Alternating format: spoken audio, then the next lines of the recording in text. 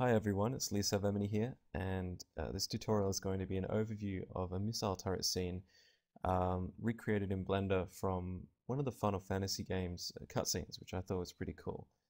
So let me know if you know which Final Fantasy it's from. Anyway, here is the final render of the scene.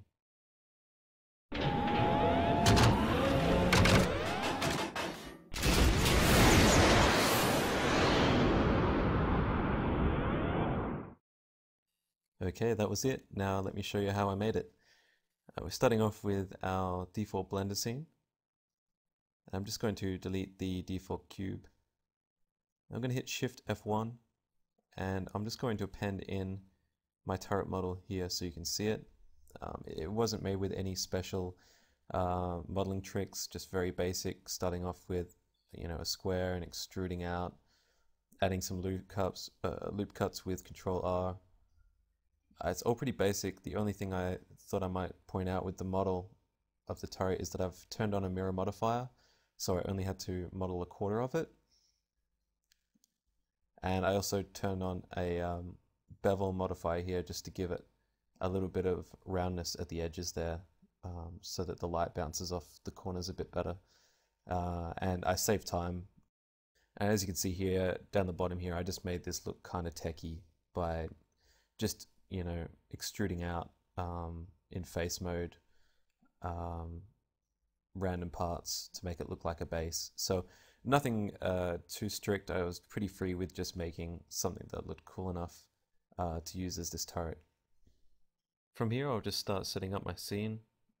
In top view I'm just taking the default camera that was already there, moving it to the right on the x-axis there and adjusting it in camera view. So I'll move the turret just to the center of the screen for some render tests, and then I'll come to the world buttons, turn on ambient occlusion, and just switch that to multiply. I'll take the factor down a little bit from 1. I'll also turn on environment lighting at 0.5, and I'll just make some small changes to the distance and pump the samples up a little bit. Now I've made the ambient color white, but we're actually going to come in and add a image texture. I'll just name this sky, and then if I come in and select my sky texture map here, I'll just take down the filter size as small as we can go.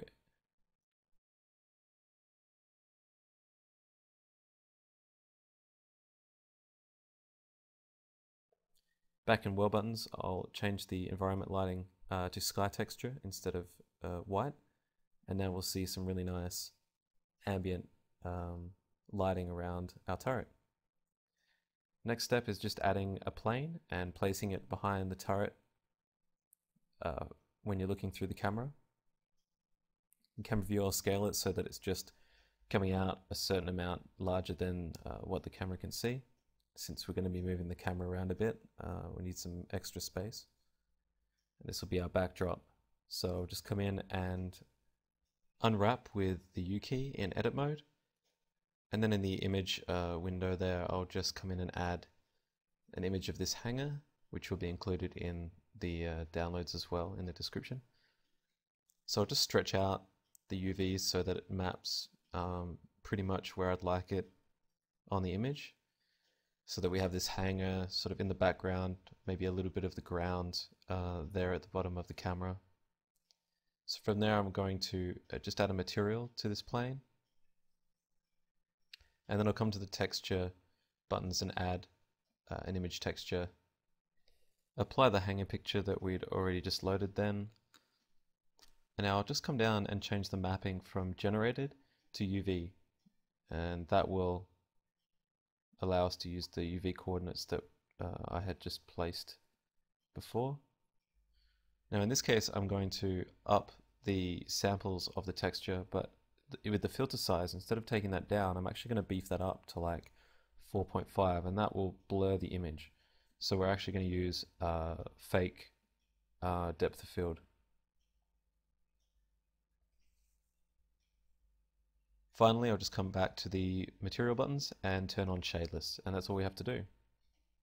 So if we give that a render, we can then see that we've got our turret with the lighting and our shadeless image of the hanger in the background.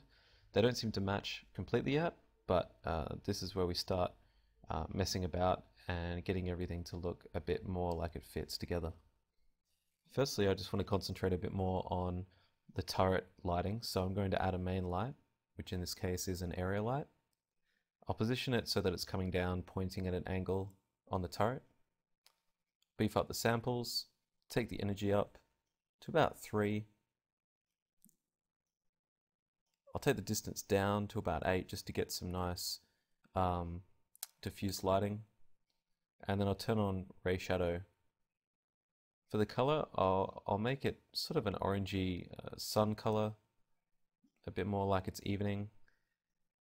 And I'm actually going to take the white level down a bit, sort of into the gray area with that bar on the right. So that main light's given it a lot more of a natural look. Seems to match the background image a lot better now as well. Oh, one quick thing I forgot is I'll just come into the world options and turn on real sky. So I'll just give that a quick render test. It's looking pretty good. But I might just make some quick adjustments to this backdrop. And since it's shadeless, I'm going to do most of the editing here in the texture buttons. I'm going to take down the saturation, mess with the brightness and contrast. You can see the numbers I'm ending up with there. And I'm also just pushing the red, pretty much giving it a bit of a basic color grade. So that works. It looks a bit more fitting and a bit more film-esque, I suppose. But lights and textures aren't everything, and adding some nodes will really give a huge boost to the visuals of this shot. So, oh, you just noticed I've accidentally gone in and added material nodes, not compositor nodes. I'll just quickly turn the right ones on.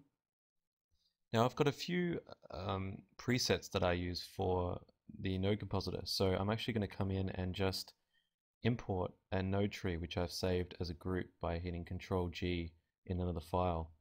And I use this whenever I have a scene that I want to add some more contrast to.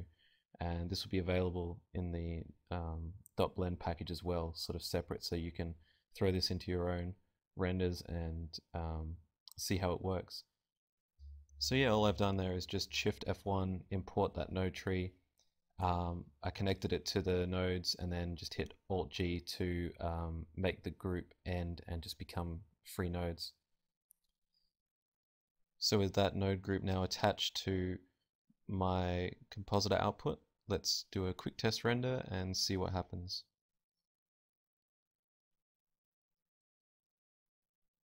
So you can see how much it adds now to the render. It gives it a really you know, glare blown look. I wanted something stylized for this render, so I didn't mind pushing things a bit more extreme.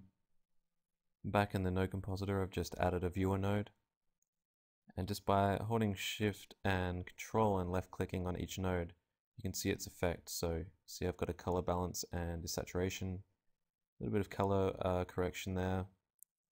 Down the bottom are some nodes to create a vignette effect, and then over towards the right there, just some lens distortion and glare.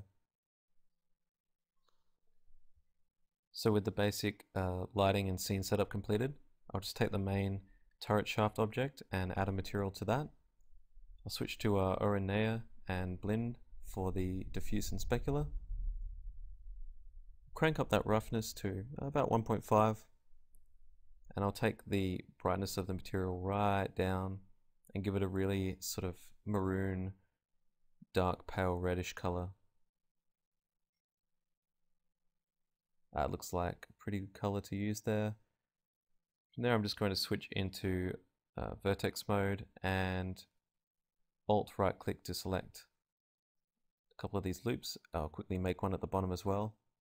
By hitting Control E, I can just add a mark seam indicator, so that now as I come into the image window, and again just hit U to apply the UVs, I'll come in and choose my Metal 1 texture, just a pretty stock metal texture that I can apply to this model, just to give it a little bit of randomness. I'm wanting a pretty quick turnaround with the scene, and again pretty stylized, so I don't need to do anything too crazy or too custom in terms of textures. Just throw one on and see what we can do to get it looking good in the most efficient way. So after adding a image texture, with that same image, again I'll just come in and make some quick changes with the brightness to the texture. I'll come down to mapping and switch that to the UV map as well. And in this case, we're going to take the color, have it affect the diffuse color by about 0.5, and then have it also affect the specular and the hardness, etc. And you can just play around with those influences and see what works. All right, looks cool. A little bit rougher, but not completely convincing yet. One thing that's getting me is because of that mirror modifier, the texture's getting repeated, so I'm just going to apply that modifier, and then I'll quickly come in and just add a seam at the vertical point of the turret, the vertical loop here on the side. Just try and maneuver so that I can Alt right click and select that loop. I'll then Control E and mark seam, and I'll do the same for the other middle loop as well here. And by adding those seams and then switching back with Control Tab to face selection mode, I can just hit L and that will select a chunk of in between where the seams have been placed. So any section where the seams cross over, it will select that section only.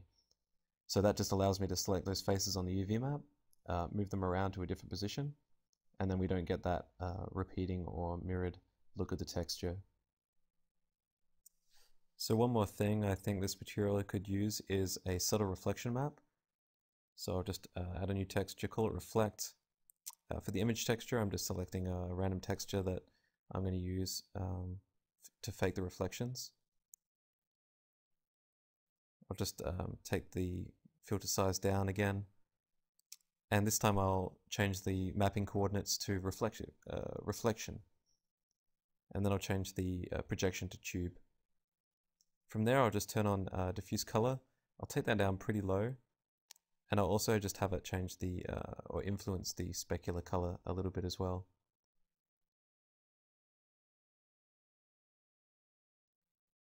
So that looks pretty cool now. Reflects a bit of the bluish sky, also still has that ambient occlusion light on it, making it look a bit more fitting to the evening scene.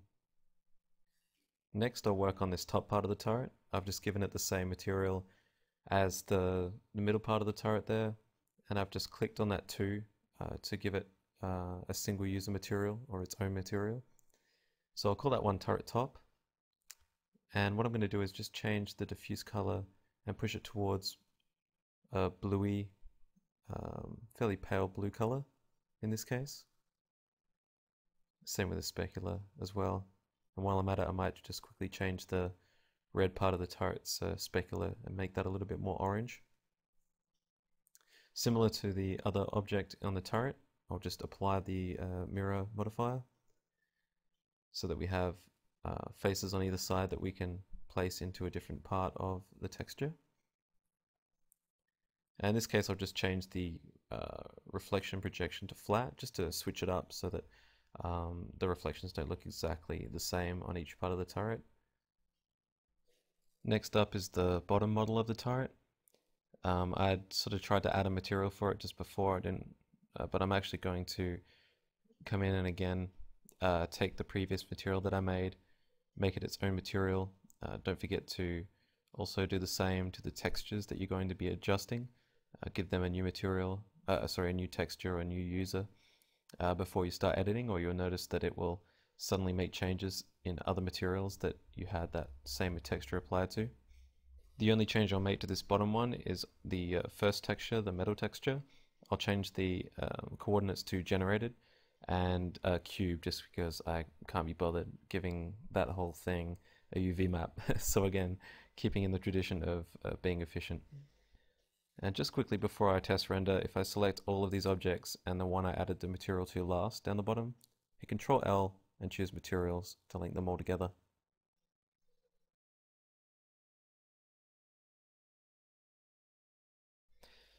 So it's looking better and better each test render I do. I just won't forget this extra little flaps model at the top of the turret. I'll give that the same material as the top of the turret and the same texture as well. I'll just quickly unwrap that. So that's all I'm going to add in terms of materials for the turret itself. From here I'm just going to come in and create a rig for the turret so that we can get it moving. So I'll just hit Shift A and add in an armature. I'll just move this first bone down to the bottom and rotate it to create a root bone that will move everything. And then I'll just hit Shift A again while in edit mode to create one more bone. I'll just move the tip of that bone up to go across the length of the turret to be our main turret rotation bone. And I'll just parent the turret rotation bone to the main bone there at the bottom and keep offset. So then I'll just begin selecting objects and parenting them to the different bones with the bone parent type. And I'll pretty much only need to directly attach the models to the bones except for the flaps here at the top. So to prepare, I'll just come in and turn on X-ray for the armature and change it to stick visualization. I'll just Shift S snap the cursor up here to the first flap, and creating a new bone, I'll just place it the root of this bone near where the flap hinge will come open. So with that first bone placed, I'll then just hit Control P, parent the flap object to the armature with armature deform. Come in and just hit L and that will select one of the flaps at a time since they are separate meshes within the object. But just before I start adding the vertex groups, I'll come back to the armature and just change some of the names to be more recognizable. So with this top bone named lid 1, I'll just simply hit assign for those vertices and you can see it moving the flap mesh. From there I'll change the bone in the bone options to XYZ Euler from quaternion. And from there it's pretty much just a case of tweaking the roll by going into the N properties tab there in the 3D view and just checking the rotation on the x-axis, and the roll will dictate how that will open the lid. So pretty much switching between the roll factor and also changing where the tip of the bone is placed. And with the combination of those two things, I should get a nice look of the lid opening as if it's hinged to the side of the turret.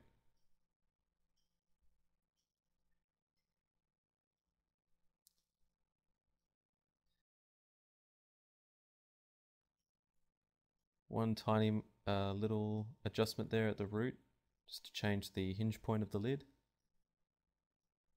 so that there isn't too much of a gap. And that's looking pretty good. So just by moving that X axis with the parameter, you can see it opening and closing quite mechanically. From there, I'll just duplicate and mirror over the bone to the other 4 places. I'll turn on names in the armature options so I can see which bone I'm dealing with. And I'll just quickly rename these new bones to lid 2, lid 3, and lid 4.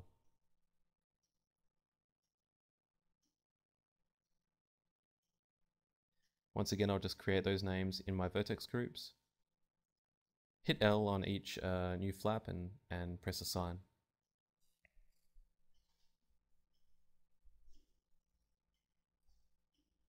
So that's all for now with vertex groups.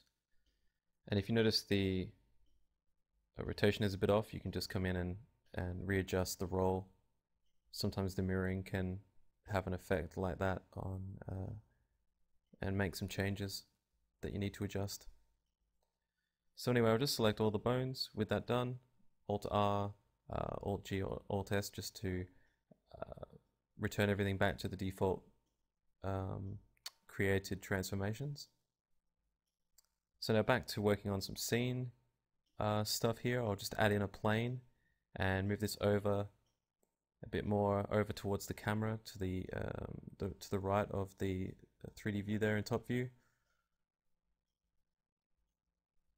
I'll just make a small adjustment to the back plate as well.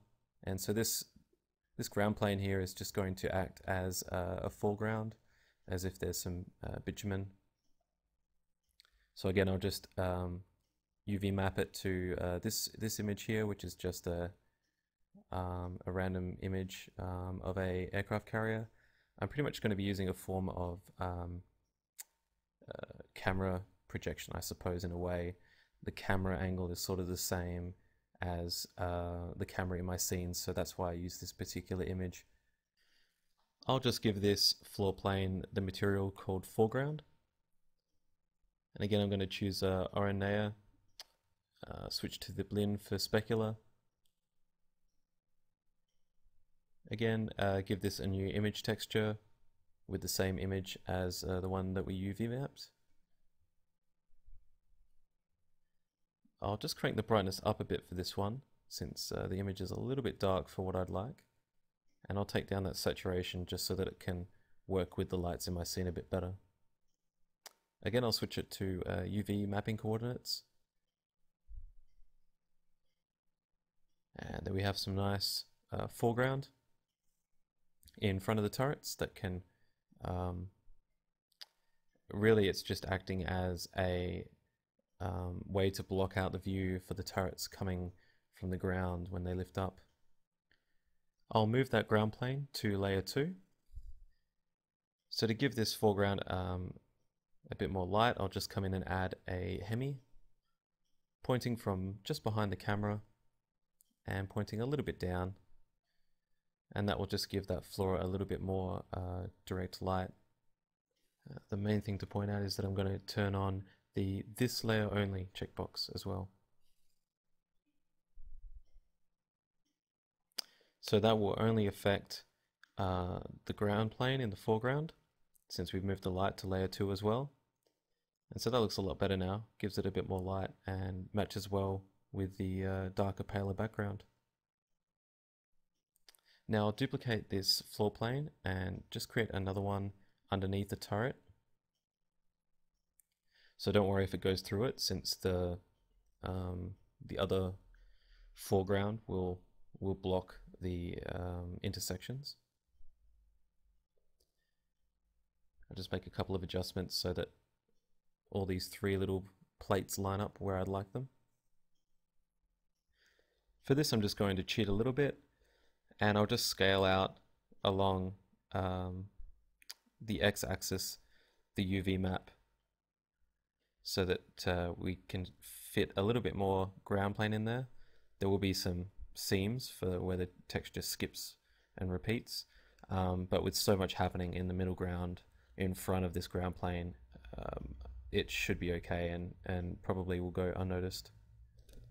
So I've moved that second ground plane over to layer 1 again as well. And now I'm going to just come in and add a circle, just over here away from the scene.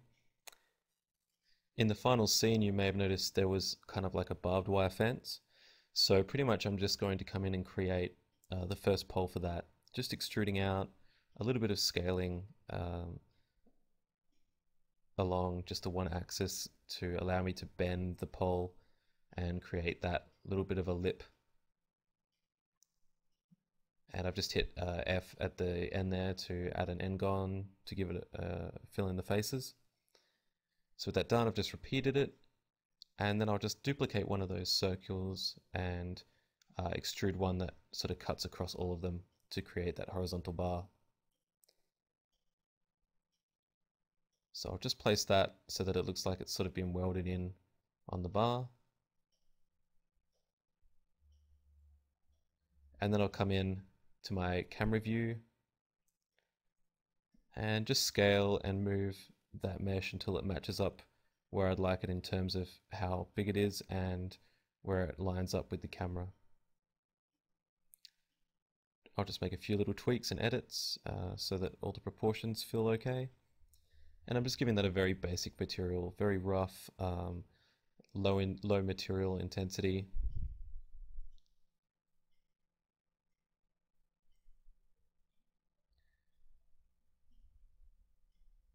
And for a texture, I'll just come in, add this metal texture that we've been using a couple of times before, and just give it a very low contrast, a little bit darker brightness. And I'm just going to hit the repeat on the X and Y a few times and have that influence the color at about 0.5. So nothing too major, since it's going to be pretty much like a silhouette in the final render, but just enough to give it a little bit of a hint of texture or a metal appearance. So next up, I'd like to create the actual wire part of the fence. So I could do this with mesh, but actually I might just use a simpler method by just creating a plane and matching it in between the poles here in this square area, and then I'll just extrude those two vertices up about halfway up the lip of those two poles as well. So I'll UV unwrap that and just replace the image with this barbed wire texture that I have here. I'll just scale and line it up.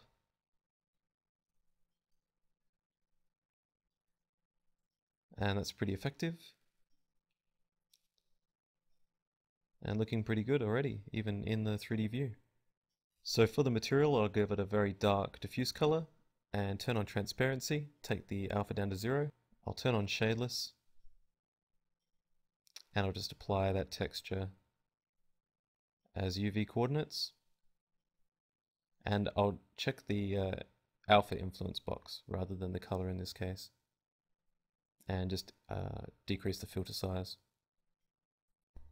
Now, so this big barbed wire texture doesn't get in the way, I'll just change the display type in object buttons to wire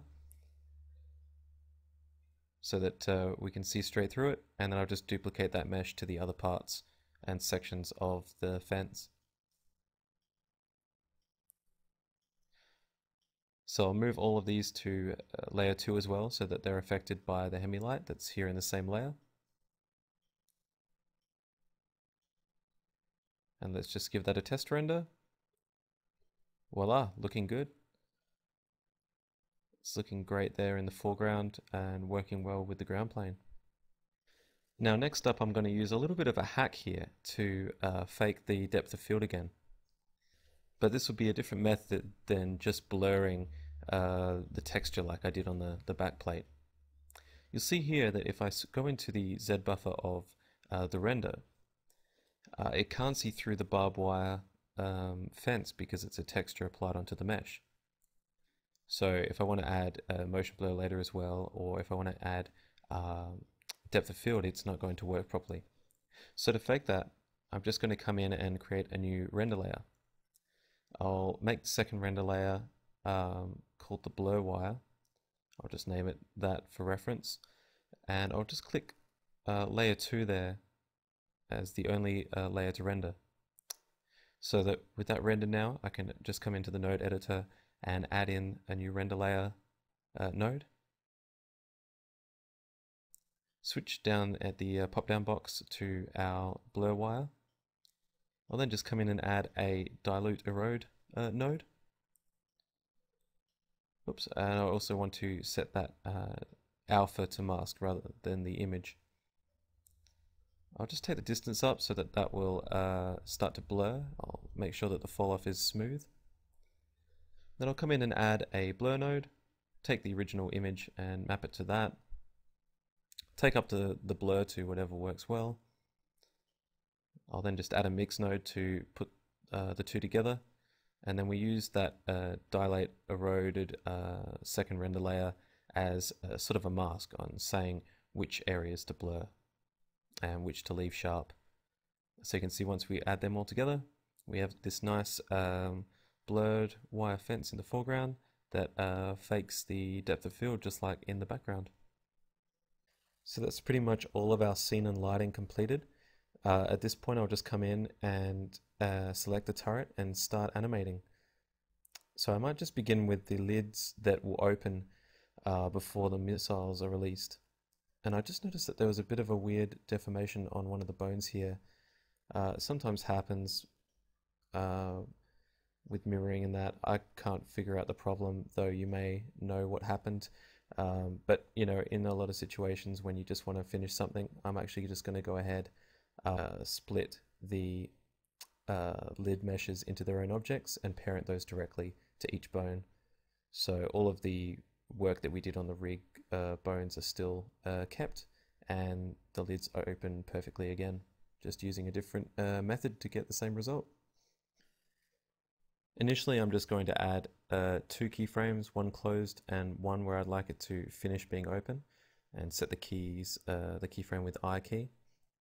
So if I come into the graph editor now, I can just take the X rotation axis here marked in red and just duplicate the open key a couple of times and maneuver it around, pressing the V key to change the curve type to sharp or smooth, depending. And so what I'm adding here is this one first open, and then it's going to sort of bang back really quick from hitting the open stance, and finally settle again after a few frames. I can then actually come in and just select one of these keyframes, hit L to select the whole curve, and just come into the key menu and copy that curve. From there I just need to set one key on another one of the lid bones. If I come in and just select the X rotation on that, I can actually come in and then just paste, or with Control V, and it will give the same curve to that bone as well.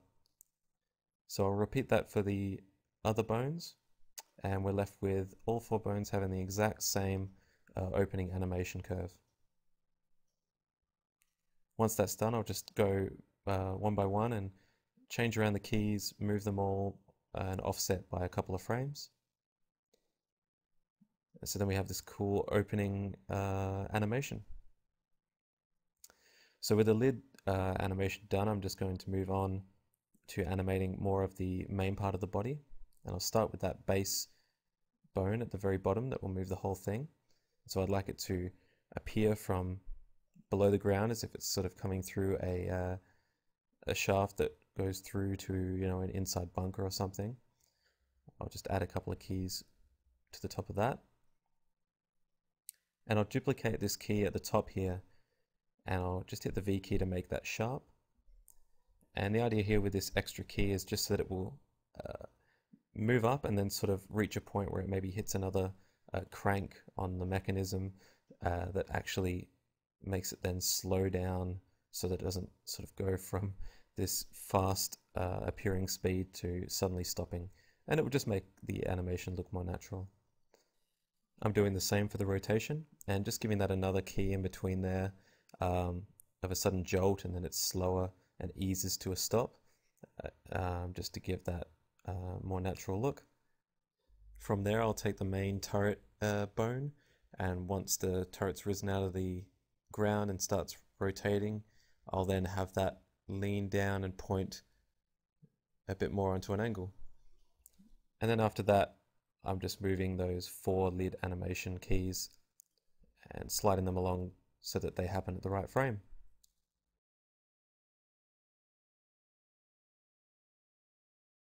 So we'll skip forward a little now with my animating, and I've just come in and tweaked the turret animation a little bit more, but haven't really changed much else. And I've just come in and grabbed the camera as well, and given it a few keys, trying to, as if a cameraman is there trying to follow the action around.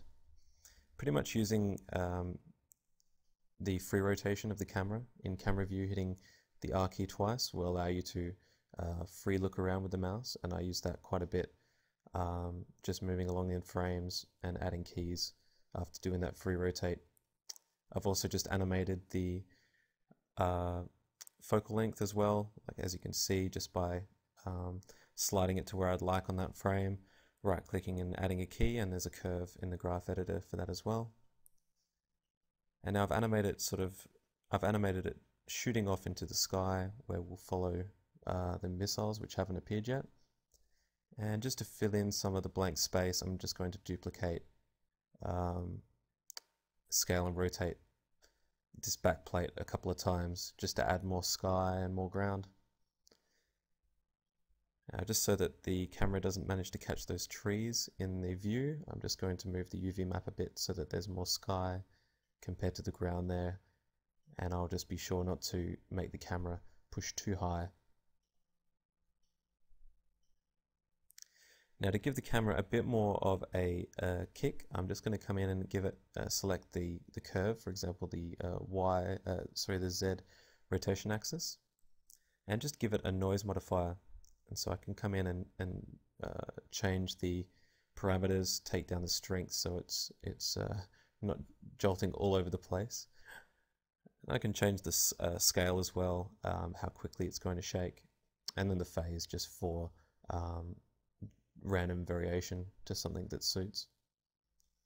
So that would just give a bit more of a slightly bit more of a handheld realistic look to the camera work.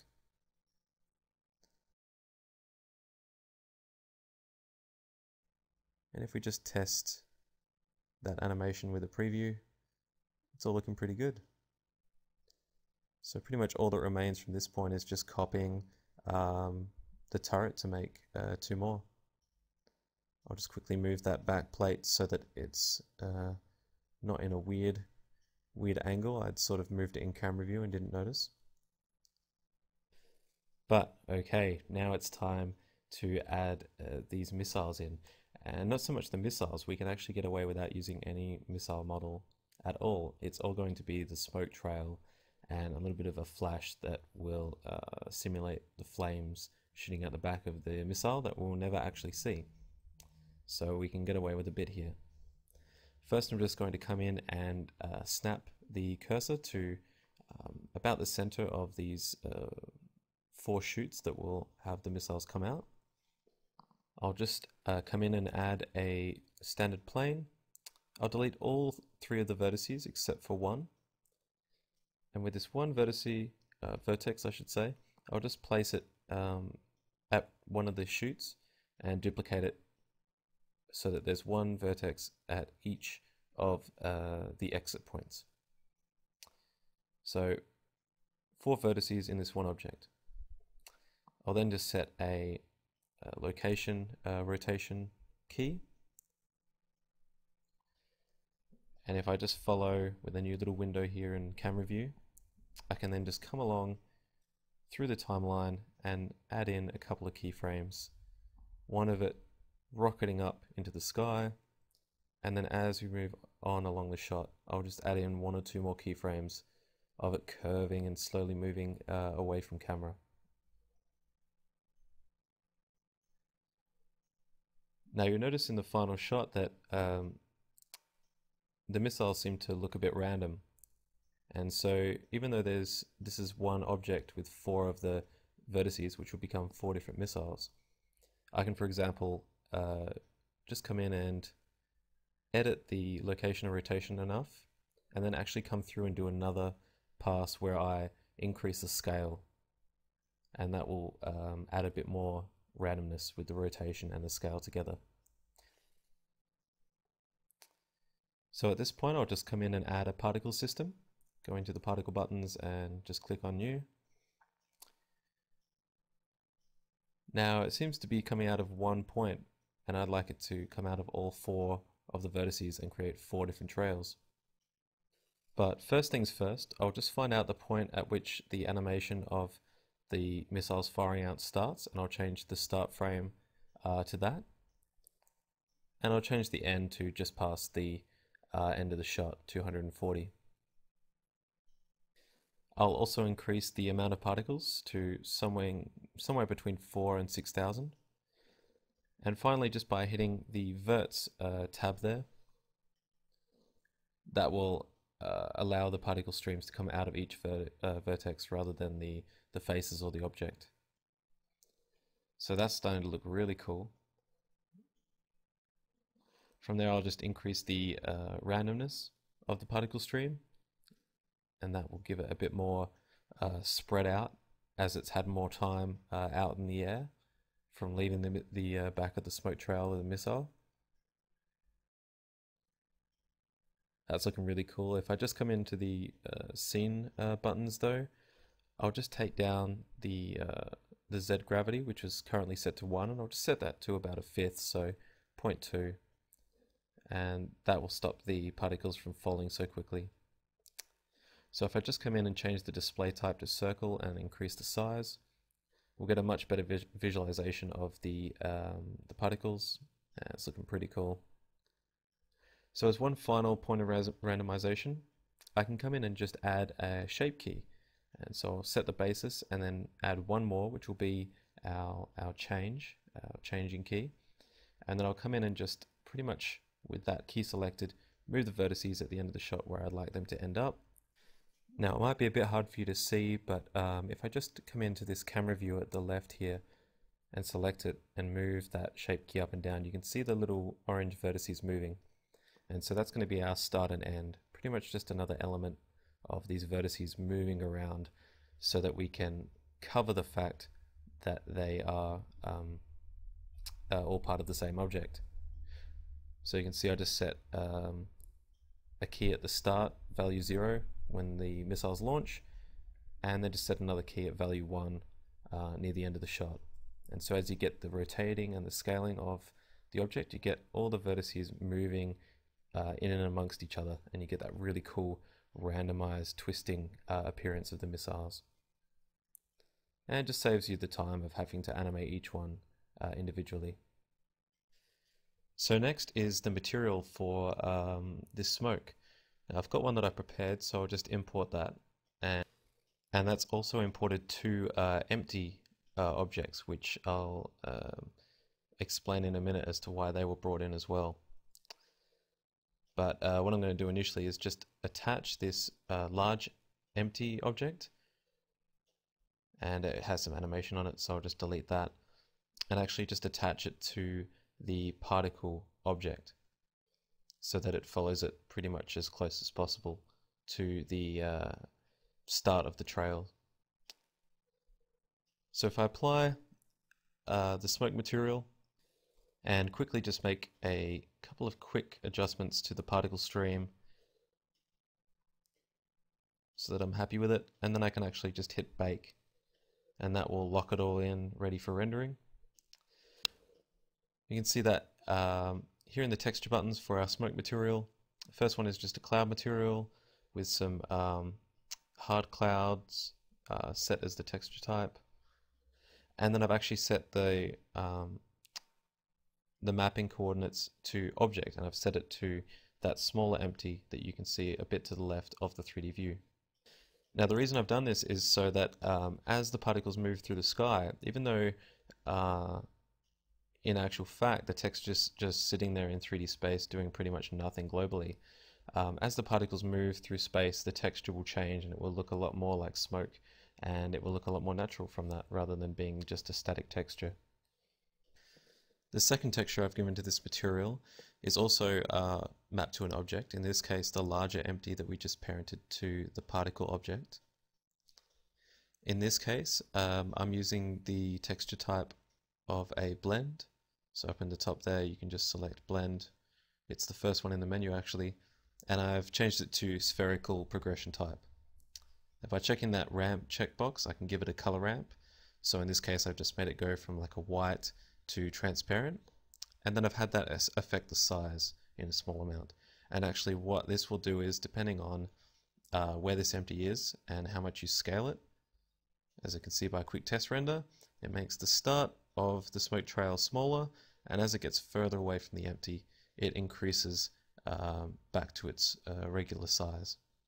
Now you might notice from that test render the smoke was a little dark, so just by coming in and adding a light here, and by making it only specular, it will actually affect the particles, but shouldn't very much affect the turrets or the ground planes.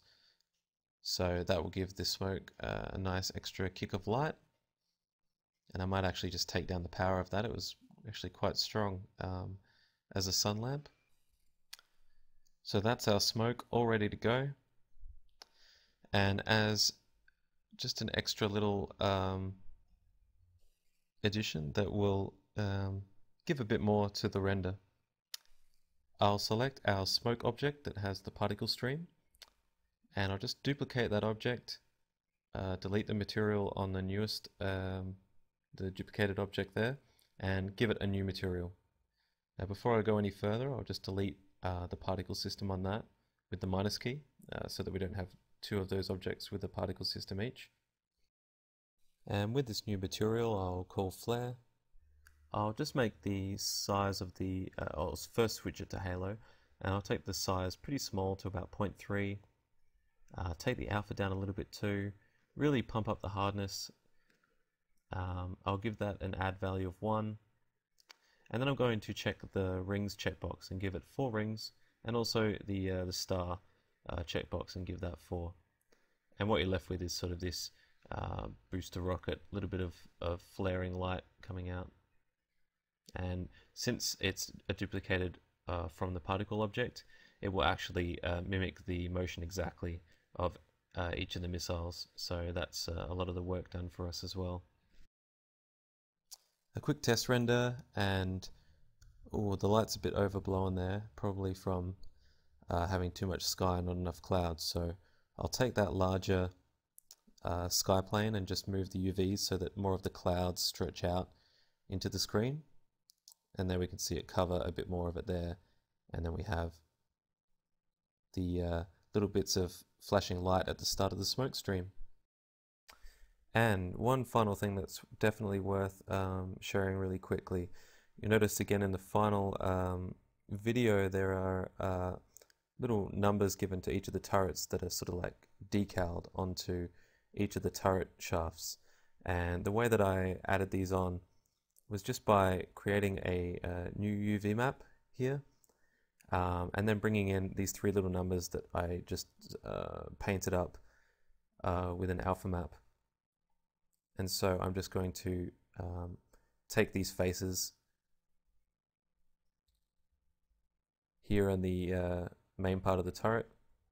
I'll just use a project by view unwrap, and then just slide the vertices of the UV map until the number lines up and is the right size to where I'd like it. So if I add a new texture in, and I'll give that the number of the image, I will actually, since it's the middle turret, I might give that one the number 4, even though the mapping will be the same, and I'm using the 3 to map it.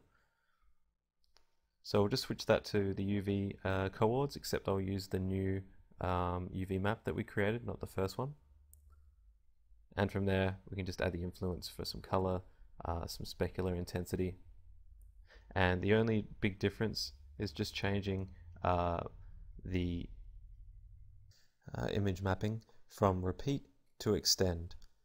And that will mean that the number will only show up once, and any repeated numbers like you can see down the bottom of the turret won't show in the render, as it will just extend the edges of the image outward.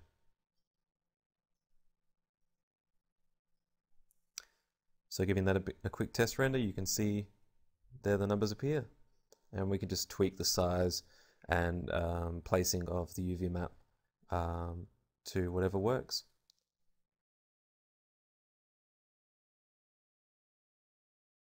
So moving on now to the final file, the final scene file, which you can download and have a play and experiment with yourself. All I've done is just taken what we did with the middle turret and duplicate it on the left and right side. In the case of the particles, I just changed the shape key so that they moved to a little bit of a different spot, so there was that randomness. And so pretty much the only thing worth pointing out here with the duplication is just to make sure that you give each new object a new material and new textures as you go to change things. So for example, each turret has a different number on it for the texture, so I've made sure to give that a new material, so like turret red 1, turret red 2, and then for each new texture, for example each decal 3, 4 and 5, I've made sure to make that a single user by if there's a number 2 or 3 or something next to the texture name, I'll just click that so that it's its own texture. And it's worth pointing out also, as I duplicated the objects for the smoke streams, the missiles fire out at different times, as you can see, so I've also given them a new particle system each, and you've also got to be sure to free bake before you start editing, and then press the bake button again just to lock the particles in so that they render properly. Another little thing you'll notice in the file as well the fact that I've animated the size and hardness of the smoke trail material settings, and that's just because at the start of the firing I wanted it to look like it's really filling up the space around it, and as the missiles go up into the air I didn't need the smoke to be that big, so keeping it efficient again, all in the same particle system, I just have the smoke quickly scale down as we look up. And lastly, apart from the base textures that we have on the smoke streams, I've also just added a couple of extra little goodies using the exact same texture tricks as the base materials as well. So you can see I've added another little spherical blend texture here with the same coordinates, but instead of affecting the size to go from smaller to larger as the smoke stream goes away from the missile, I've just added one here that gives a bit of a red color, and then I've also added another one here that affects the size to be bigger again as the smoke really starts to have time in the air away from the missile. And then finally one more little texture there that makes the smoke slowly fade away with alpha as the missiles and that empty that's attached to them floats further away. So that pretty much covers everything that I could give an overview of for this scene. This scene is also available to download in the description below, so you can have a look at all of the things that we've talked about in this tutorial and experiment yourself. So I hope you enjoyed this overview, and if you found anything a little confusing or you wanted to know more, feel free to come to our Facebook page at facebook.com/cgmasters. So thanks for watching and happy blending.